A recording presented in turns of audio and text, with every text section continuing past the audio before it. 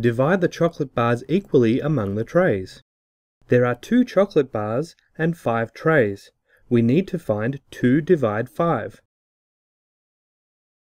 Each chocolate bar is made up of 5 pieces of chocolate. Let's divide the chocolate among the trays by placing 1 piece on each tray until we have used up all of the pieces.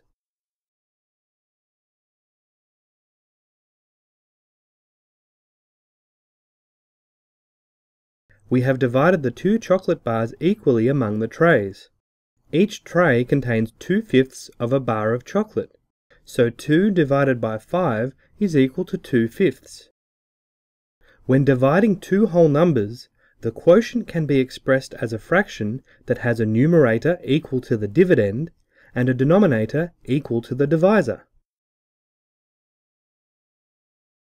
At a birthday party, 3 pizzas of the same size are shared equally among 12 friends. What fraction of a pizza does each child receive? We need to divide the number of pizzas by the number of children. 3 divided by 12 is equal to 3/12. We can simplify 3/12 by dividing the numerator and denominator by 3 to give 1/4. So each child receives 1/4 of a pizza.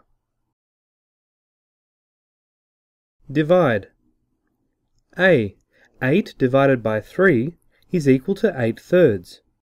8/3 is an improper fraction, which we can express as the mixed number 2 and 2/3. So 8 divided by 3 is equal to 2 and 2/3. B. 20 divide 8 is equal to 20/8. This is also an improper fraction that can be expressed as the mixed number 2 and 4/8. 4/8 can be simplified to 1/2. So 20 divided by 8 is equal to 2 1/2.